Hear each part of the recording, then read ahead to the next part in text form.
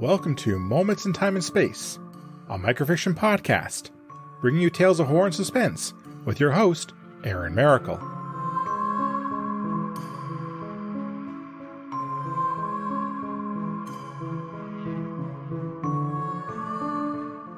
Hello everyone.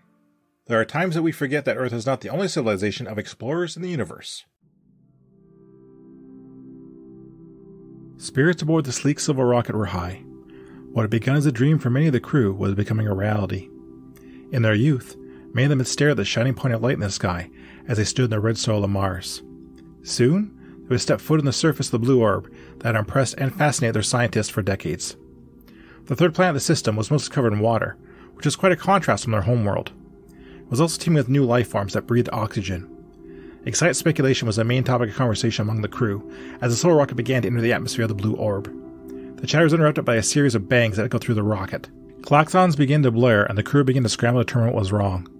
The engine reported several engines had experienced an explosive decompression and had failed.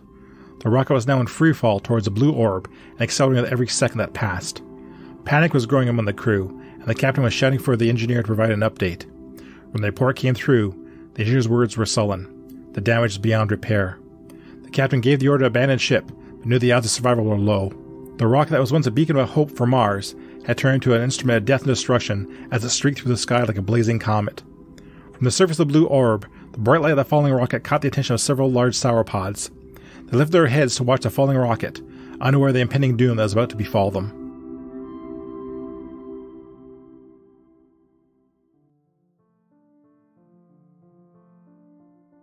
Sometimes, the end of things is just a new beginning. Thank you all for listening. If you like what you heard, please subscribe to the podcast and leave a review. You can also follow me on Twitter at Moments in TAS. Feel free to recommend this podcast to others and help it grow. Please check out our Patreon page if you want to offer additional support for this podcast. The opening and closing theme is Creepy Night by Daniel Carlton. Until next time, be safe, be smart, and be well. See you soon.